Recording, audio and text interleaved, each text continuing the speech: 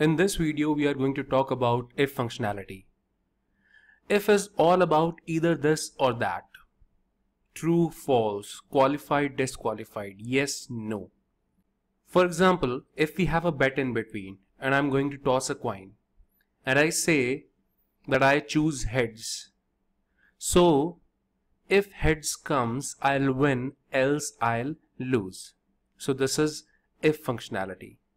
So technically, if function contains three arguments: logical test, value if true, and value if false. I'll explain that to you. But first, let's have a look at the data. We have a data of around 20 employees of a company. Just have a look. If I'll go down by pressing Control down arrow.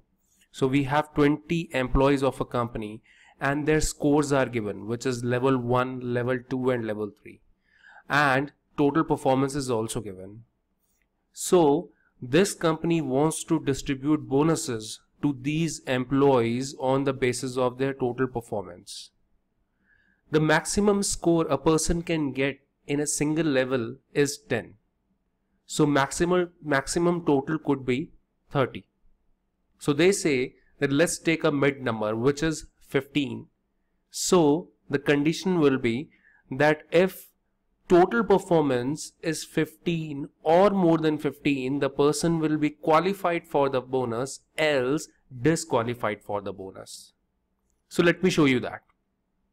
I'm going to start the formula equals to and then the name of the formula, which is if. I'll press tab to open the formula and then logical test, comma, value if true, comma, value if false. In this whole syntax, we have logical test as the mandatory argument and value if true and value if false are optional argument. And we are also standing on logical test because it is bold right now. So logical test is basically the condition that we need to put it in this formula. So the condition is if total performance, which is G5 in this case, is greater than equal to 15, comma. Now if this condition is true, then what I want Excel to show. As you can see, these both arguments are optional argument. If I leave this argument without putting anything in that, it will come up with a result either true or false, which I do not want. I just want to assign a meaningful value to it. That is why I'm going to say that if G5 is greater than equal to 15, then the person should be treated as qualified.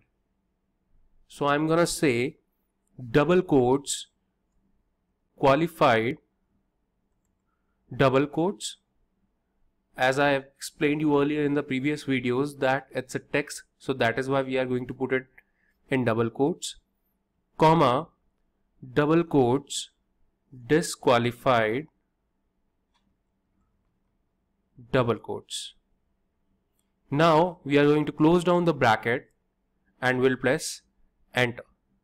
So you can see that if the person total score is 15 or more than 15, the person will be treated as qualified. In this case, Ravi is qualified. Now if I want to see all the results, I'll go to the right bottom corner of the cell and this plus sign will appear. If in any case this plus sign is not coming in your system, I have already explained that through which option you can enable it in the previous video. So just double click over here and you can see we'll get all the results. So if I go a bit down, I can see that almost everyone is qualified except one person who's disqualified. Thank you.